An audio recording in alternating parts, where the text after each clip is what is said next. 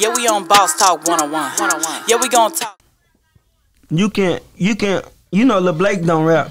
Yeah, I know that. But if Gucci Mane signed Lil Blake tomorrow, everybody swear Lil Blake hard. Like, what he talk about is raw type shit. See what I'm saying? So it's basically like, you can be the hardest underground. It is. Don't let them tell you it's not. For real. You can be the hardest underground, whatever. It's just like, you got to get to that platform type shit. Like, that's why I really don't just put out my best shit or even just, see what I'm saying? Like, until I'm on that platform where it's just, I got so many ears listening to it and know what I'm talking about already. Because it's just like, some shit probably can happen in the hood or in the city and I rap about it and the world don't know what I'm talking about. See what I'm saying? Like, everybody gonna gravitate to YoungBoy shit because they done heard about what's going on and he talking about it. They like, oh yeah. See what I'm saying? So it's just like, if they confused on what's going on, it's just like, damn, I don't know if he telling the truth or he lying or what's going on. It's just like, he got to get up. He got to get up for we can know into his life type shit.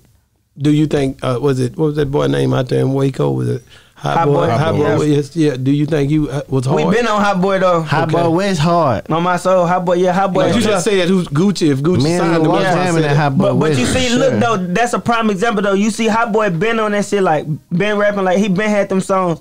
It's just like, Trap Boy used to post them, everybody used to post them. Yeah, he tough, boom, boom, boom, but everybody didn't really just start fucking with him till Gucci. Yeah. Put him in the dough type shit, see what I'm saying? But the street niggas, we was on them type shit. I told him he gonna be signed like 2 years, like, I told you like probably 2 years ago. Yeah.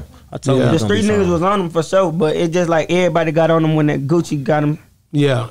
So what's up with you and the Asian doll? You still communicate with her? You're your homegirl, right? That's my brother. Hey, bro, you nigga funny. So I mean, cause y'all rock, right? Y'all got some music together. We got buku music. Asian, like, she ain't even know. Like, to me, she like a sister to me for real. Like, I talk to Asian, like, every time we talk, I just talked to Asian like 2 days ago, and it's crazy. Like, only thing we talk about now is Von and Woadie. Yeah, cause I think me and Woadie talked about her as well when he was on the show.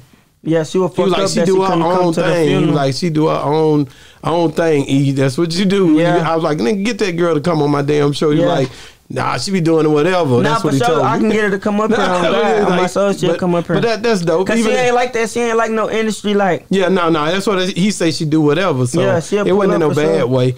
But I just think that it's dope that y'all have that relationship. How did y'all meet? Damn. Oh yeah.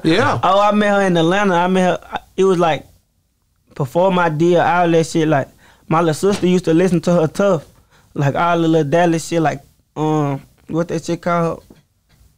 BFG. Okay. Oh yeah. We used to listen to them in Fort Worth type shit. Like when Sweeney was alive, all that shit. Like we used to listen to what's that shit? Sweeney. I done had a lot of shit, you know what I'm talking about? I did a lot of shit. On my soul. That bitch jamming right God. there. I used to listen to that hoe, and we used to, we used to listen to that hoe tough. And my little sister, she used to be on Pink Ops and shit with Asian and all that shit. So, you know how that shit is, like, when you a girl, you fascinated by artists, like, way more than niggas is. So, my little sister used to, like, have pictures of Asian and shit, whoop, whoop. But I was in Atlanta and I had seen her at the store. This was before she was popping anything. It was just Dallas, but she was in Atlanta for something. And I was like, I'm like, damn, you Asian dog. And then she was like, what the fuck, you know me? I'm like, yeah, my little sister didn't fuck with you. Boom, boom. She was like, call her. Then I had called her on FaceTime and shit. And then I put him on FaceTime and my little sister was going crazy and shit. And low key, this one, it really was like,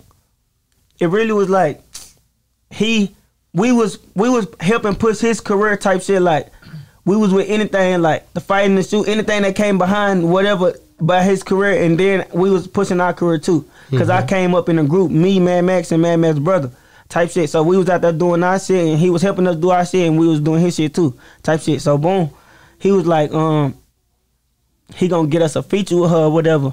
Cause our house was like, our Airbnb was like a minute from that store, and he had paid her like $600, $700, some shit like, and she had pulled up that night and did the song or whatever. But when she came, it just like, I ain't never like, you know how it be like, say it's just me and Lil Blake, and then like, how I don't want to put like who,